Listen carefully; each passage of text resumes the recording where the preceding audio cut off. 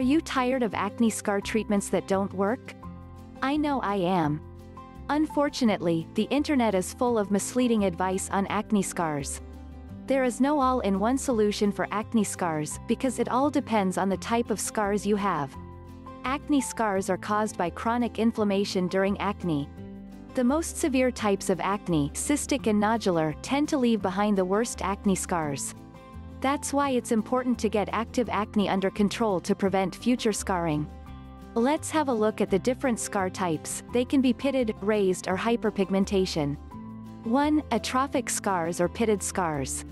These scars are usually caused by a loss of collagen following chronic inflammatory acne. Collagen is an important material that supports the overall structure of your skin. These scars include icepick scars, which are small narrow holes in the skin like icepick punctures. Boxcar scars or indentations with borders, like a fingernail pressed into the skin. Rolling scars, which are depressions with no borders, like waves or ripples. Tethered scars have fibrous bands underneath the scar that pull down on it. 2. Raised scars. If your body produces too much collagen, acne scars can end up elevated. Raised scars are thick, lumpy, and may feel itchy. These scars include hypertrophic scars, which are raised, red, bumpy and may recede on their own. Keloids, which are raised, red to purple, itchy and tend to grow larger over time. 3. Hyperpigmentation. Dark spots are another side effect of acne and often go away on their own. Also known as post-inflammatory hyperpigmentation, PIH, these dark spots are caused by excess melanin. 5 methods that actually work for acne scars. 1. TCA Cross. For icepick scars, especially deep ones, the best treatment is TCA Cross. This is done by a dermatologist, who apply a high concentration of TCA to the base of your icepick scar. The chemical solution burns away scar tissue and triggers collagen growth to rebuild healthy skin. 2. Microneedling. For pitted scars like boxcar and rolling scars, microneedling is a safe and effective option that can be done at home or by a professional. The idea is to stimulate collagen remodeling by creating micro wounds in your skin. The tool of choice can be a derma roller with dozens of tiny needles, a derma stamp for areas that are harder to reach, or a professional derma pen, electric-powered. 3. Subcision. Subcision is an excellent scar treatment that is best suited for tethered scars. Your dermatologist will insert a special needle beneath your skin to manually break the fibrotic strands. This releases the tension holding the scar down and allows the skin to heal normally. 4. Silicone gels and sheets. Works for raised scars such as hypertrophic scars and keloids. They are easy to apply, dry quickly, and effective at minimizing scars. All you need to do is apply the silicone gel or sheet onto your scar at least twice a day. 5. Corticosteroid injections. For more severe scars, keloids and major hypertrophic scars, you may want to consider corticosteroid injections. Your dermatologist will inject a solution of triamcinolone, the corticosteroid. Researchers believe corticosteroids have strong anti-inflammatory properties that reduce overactive collagen production, thus being able to flatten raised scars. 5 things to avoid for acne scars.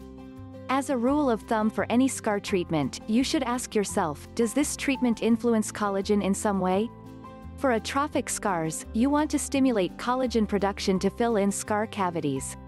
For raised scars, you want to reduce collagen levels to flatten scar tissue. 1. Baking soda. Baking soda is basic, pH of 8.3, and raises the overall pH of your skin. This neutralizes the acid mantle and makes it easier for bacteria and fungi to survive, which can lead to acne breakouts and fungal infections. For some people, baking soda also triggers skin reactions such as rashes, redness, and burning. In short, there's no reason to use baking soda on your skin, let alone for acne scars. 2. Lemon juice. Lemon juice is another popular recommendation for acne scars. The claim is that lemon improves scars using alpha-hydroxy acids like citric acid and skin brighteners like ascorbic acid, vitamin C, and niacin. However, the concentration of these ingredients tends to be very low in lemons. Research does show that vitamin C can help with hyperpigmentation and even collagen production. But you'll need to use vitamin C serums with higher concentrations of ascorbic acid, 5 to 15%, to obtain these benefits. Lemon is also very acidic and lowers your overall skin pH, which may cause skin irritation, hyperpigmentation, and increased sun sensitivity. 3. Tea tree oil. While tea tree oil can accelerate wound healing, there is no clinical evidence yet that it works on acne scars or influences collagen production. 4. Aloe vera.